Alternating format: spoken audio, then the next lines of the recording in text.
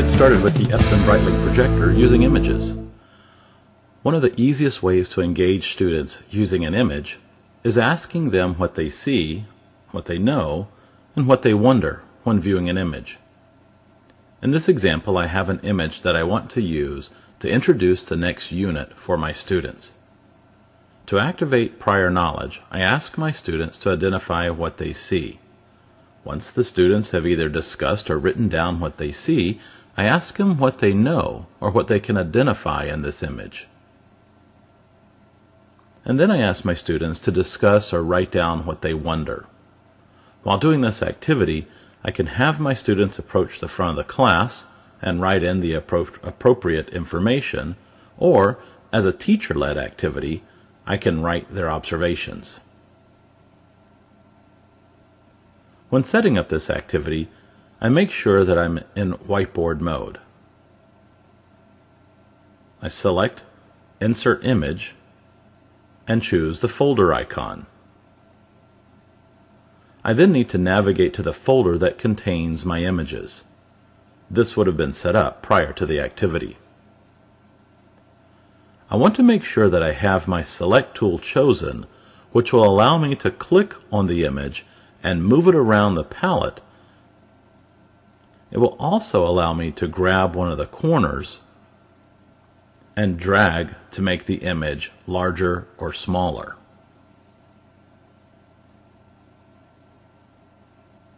In this example, I leave the image large for my students to make observations. Once they have made their observations, I will make the image smaller. Choose the Pen tool and then begin listing my students' observations. If I would like, I can choose the Shapes tool, select the Line option, and draw lines to help organize the content.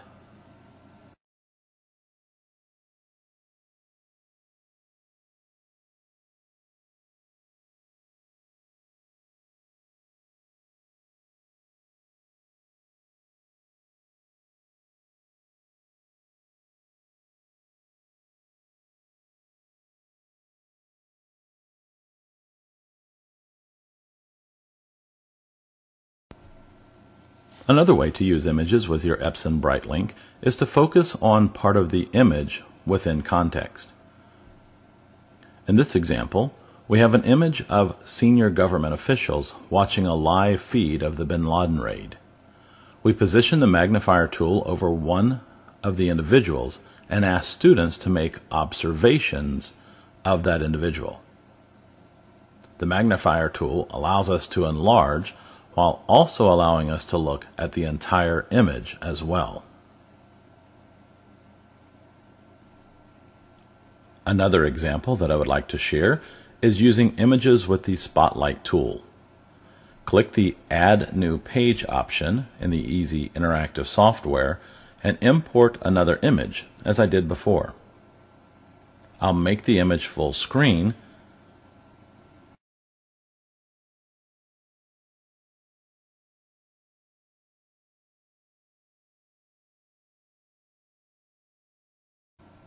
and then choose the Spotlight tool from the Other Tools option. The Spotlight tool allows me to focus in on one very specific area without the details of the entire image creating a distraction. I can adjust my Spotlight options by clicking on Other Tools and then the Settings icon. It is here that I can make my spotlight a circle or a square.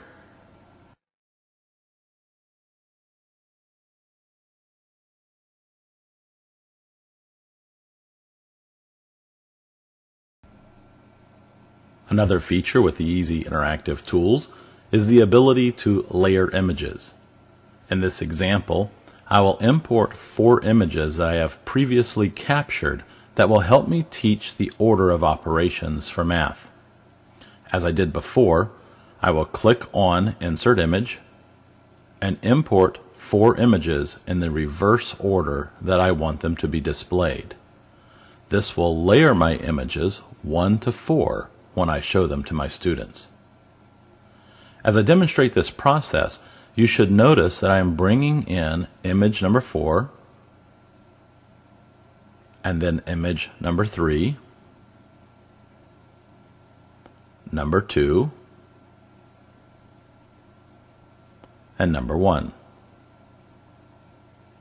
I'll then switch back to my Select tool and begin working with my students on the order of operations with this given equation. As I discuss with my students the order of operations, I can then reveal each step and actually move them in an order that my students can visually see. Once we have discussed completing everything in the parentheses and exponents first, I can move that layer to reveal the next step. After addressing any multiplication and division in the equation, I can move on to the addition and subtraction, which will then reveal the correct answer in the last layer.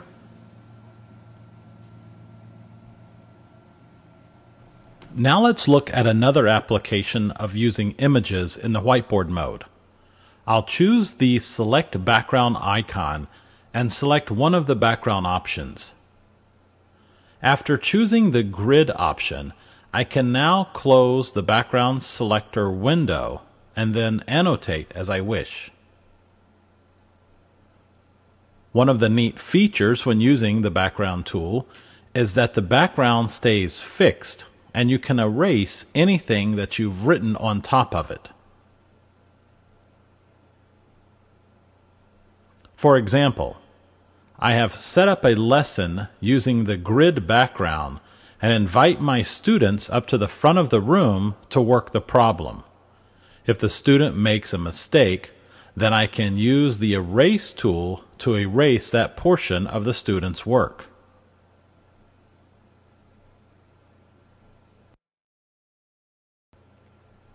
In this next example, I have found a worksheet that is designed to be printed from a math website. I have positioned the worksheet so that I can see the problems 1 through 10 in my browser window, and will now navigate back to the whiteboard mode in the Easy Interactive Tools. I have created a new page and will choose the Select Background option, and then choose the Desktop option. When I choose the Desktop option, the Easy Interactive Tools software will take a screenshot of my desktop and therefore capture the browser window that is open, which in essence captures a digital version of the worksheet. I now have a working copy of the worksheet as a background in whiteboard mode. Another example of using the background tool is annotating over a selection of text. In this example, I have a Langston Hughes poem that I have copied and pasted into a word processing document. With the word processing document on my desktop, I will open the whiteboard mode of the Easy Interactive Tools. I first create a new page, select the background option, and then choose the desktop icon. The Easy Interactive Tools will copy my desktop into the new Easy Interactive Tools page. After I close the selected background window, I can analyze and annotate on top of the poem. In this example, I will demonstrate using the Easy Interactive Tools to create a timeline of events. I have already opened the Easy Interactive Tools in the whiteboard mode and will import the images that I would like to use in my timeline. I begin by clicking on the Insert Image option, navigating to the image, selecting the image, and then choosing Open at the bottom of the window. For the sake of time, I have previously imported images to use in this example.